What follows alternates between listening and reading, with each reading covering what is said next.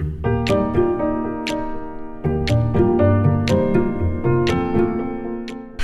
thank you for tuning in to see my birthing experience in Japan. My name is Michele, and this is Ken. We met in Southern California, where I was working as a fitness instructor, and Ken was about to graduate from residency. After a couple months of dating, we found out he got stationed to southern Japan for 2 years.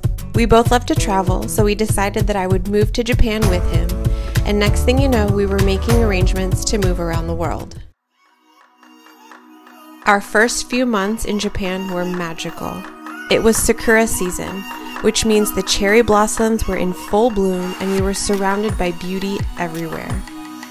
We also got engaged and then married. And next thing you know, we found out that I was pregnant with our first child. We decided to film the birth of our son since not many people experience giving birth in a foreign country, especially one with different cultural beliefs and practices. We are looking baby from side. This is my OB doctor in Japan, Dr. Hiroshi Higashijima, here with his father. See left hand, left elbow, left shoulder. As you can see, he speaks English, which was a pretty big deal, especially since neither of us knows any Japanese. Less than 30% of the Japanese population speak any English at all, and less than 8% are fluent. In Japan, approximately 56% of OBs are male, which I thought was super interesting because only 20% are male in the US and 80% are women. Dr. Higashijima averages about 40 births a month. Isn't that amazing? Japan as a country has an excellent infant and maternal mortality rate. They're actually lower than they are in the US and are top rated in the world. His warm personality and the kindness and professionalism of his staff make you forget immediately about the language barrier. So basically, even though I couldn't speak any Japanese, I knew that me and my baby were in good hands. This is Higashijima Ladies Clinic, a private birthing clinic that's been around for over 50 years. It was passed down to Dr. H from his father, and he's going to pass it down to his son as well. As soon as you enter, in true Japanese fashion, you take off your outside shoes, sanitize your hands, and pick out a clean pair of inside slippers. The clinic is like a dollhouse. Everything is pink and blue, and there's soft music playing that sounds like it's straight out of a jewelry box. An overall very different feel from any OB that I had been to in America. The space was much more homey and, as the Japanese would say, very kawaii or cute. Another interesting thing the Japanese do is they give you a set of slippers for the bathroom. These are toilet slippers, and they ensure that your normal indoor slippers don't get wet or dirty. And they also let you know when someone's in the bathroom. If you didn't know, now you do. The Japanese have the most amazing toilets in the world. They have heated seats, they self-sanitize, and they have a bidet, which is a major game changer. Here is the swivel chair. I don't know what the technical term is, but I've never seen anything like this, at least not in the US. And yes, there's a different set of slippers for this room. This chair is used for examinations. You sit down, place your feet in the padded stirrups, they place a towel over you, and then it will lift up, rotate backwards, and spread your legs. During my first visit, they gave me a maternal handbook that documents each visit throughout the pregnancy. In Japan, pregnancy isn't covered by health insurance, but you get vouchers for 14 checkups, one per month until your 23rd week, once every 2 weeks from 24 to 35 weeks, and weekly checkups from 36 to 40 weeks. Women in Japan are encouraged to gain no more than 20 to maybe 22 pounds during pregnancy, and it's not uncommon for the OB to ask you to try very hard not to gain any more weight and even put you on a diet. Me, I gained about 35 pounds, but I definitely tried to stay active throughout my pregnancy. Based on what I'm seeing here, about 37 weeks and 2 days. One thing I didn't know was that in the US, you might have maybe 3 ultrasounds for a normal pregnancy. In Japan, it's very common to get an ultrasound at every visit. They believe that being able to see the development of your baby is comforting for the mother. So after almost 10 months of growing this little human inside my belly, all the anticipation has led up to this moment, when the first contractions started. How you doing? Unfortunately, I experienced what they call back labor. Because of the way that my son was positioned, he was occiput posterior, or what they call sunny side up. He was head down, but his eyes were facing up towards my belly, as opposed to facing towards my spine. What I didn't know, since it was my first pregnancy, was that about 15 to 32% of women experience back labor, but that these weren't normal contractions. I can only describe it as the most intense pain ever.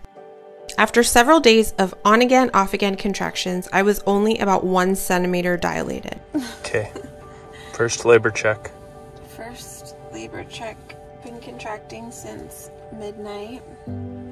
So for the last 6 hours? 6 hours later. And we just got to Higashijima Ladies Clinic. Let's roll. So, let's go.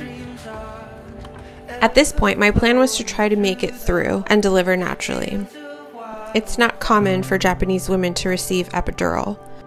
Only about 6% of Japanese women receive epidural, which is a stark contrast from the US, where approximately 61% opt for an epidural.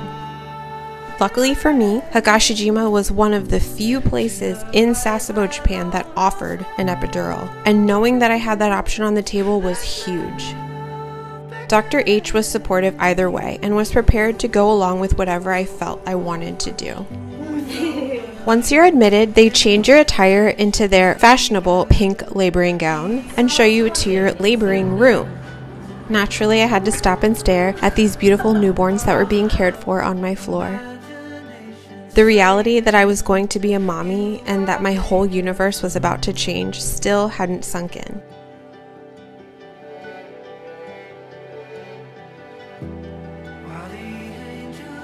Welcome to my birthing suite. Oh my gosh, everything is pink. On average, women in Japan spend about 6 days in the hospital. How you doing? Had a couple more contractions.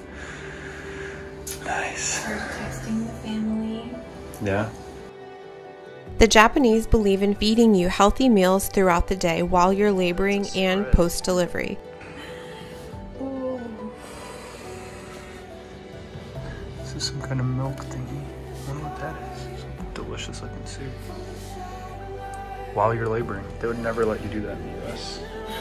I was served an amazing breakfast, lunch, and dinner, plus dessert on the day that I labored and gave birth. In the US, they typically withhold food and just give patients ice chips. Looking good. I can't say that I was particularly hungry during the time I was laboring, but I think it's mostly because I was distracted by the pain, not because I wasn't hungry or didn't need the food. 5 centimeters dilated.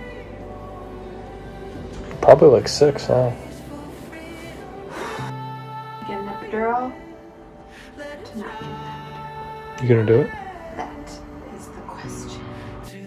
While I was in labor, they did intermittent monitoring. They basically checked on me every hour to see how things were progressing. Finally, at around 3 p.m., I was around 8 centimeters dilated, and Dr. H gave me the option of having an epidural and said that basically this was the cutoff point, so it was now or never.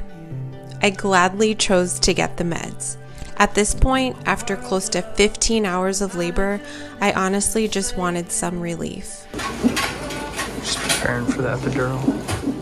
The actual process of getting an epidural is painful. I had to lie on my side while they sterilized my spine. Then he picks the spot he'll insert the needle into. He tells me to push into him. With tears streaming down my face and my husband holding my hand, I suddenly felt a twitch in my leg, which honestly scared me and made me cry harder, but then it was over. I stayed lying down while they made sure that the pain was subsiding. They watched the monitor as I had contractions and asked me if I was feeling any pain, to which I responded no, and thought to myself, why didn't I just do this sooner? From this point on, I had to start to push each time I was having a contraction. I could barely feel them, so we had to keep a close eye on the monitor. Finally, we approached the time where I was fully dilated, and everyone really prepared for the baby to make his way into the world. At this point, it was about 2 hours later from the first dose of medicine, and I was starting to feel pain again. And it honestly hurt so bad, so Dr. H hooked me up with a little bit more pain meds. With 4 nurses, the doctor, and my husband by my side, things started to move quickly as our son was making his way down the birth canal.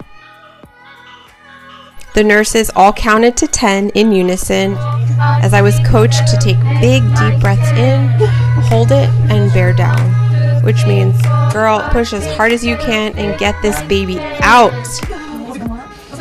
1, 2, 3, 4, 5, 6, 7, 8, 9, 10.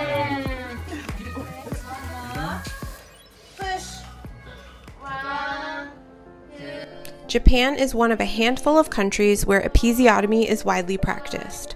It's usually done during the second stage of labor to quickly enlarge the opening for the baby to pass. Unfortunately, my son had a shoulder dystocia, which means he got stuck in the birth canal, and the doctor had to cut me and use a vacuum to get him out. It was very scary, and when they finally got him out, it seemed like an eternity had passed before we heard his beautiful first cries. You can see the doctor shaking him and doing suction, and my husband nervously looking around to see what was going on.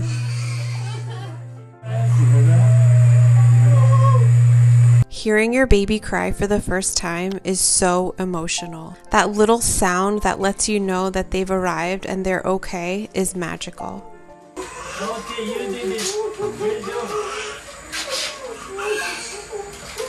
My husband was able to cut the umbilical cord, which was really, really special for him. Thankfully, our baby boy was okay, and we were finally able to hold him and see his beautiful little face looking up at us.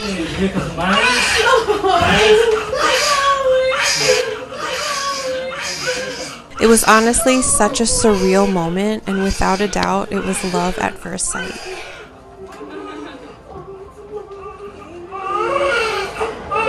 Around the shoulder. He's okay. He's okay. It's beautiful. After letting you hold the baby for a few minutes, they take the newborn for their very first bath. Very cute. They will also do the measurements of their weight and length at this time. Miles was 3,400 grams, or 7.5 pounds, and about 50 centimeters long, or 20 inches. Oh, this heart of mine was made for you. I keep falling in love. The first few hours and days as a mom are wild. I remember thinking, okay, what now? What do I do? Well, first they feed you and then move you to your new room. Mommy and Miles practicing feeding. They moved us. Nice little view.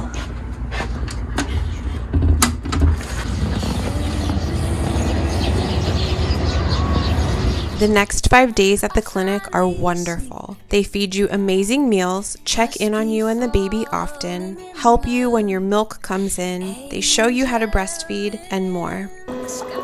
They believe in pampering the mother after childbirth. Each day I had a special service: a leg and foot massage, facial, a scalp treatment with a hair wash and a blowout, and they gave me a little class on how to bathe the baby and also a breastfeeding class to ensure that he was latching properly and he was getting enough milk each feed.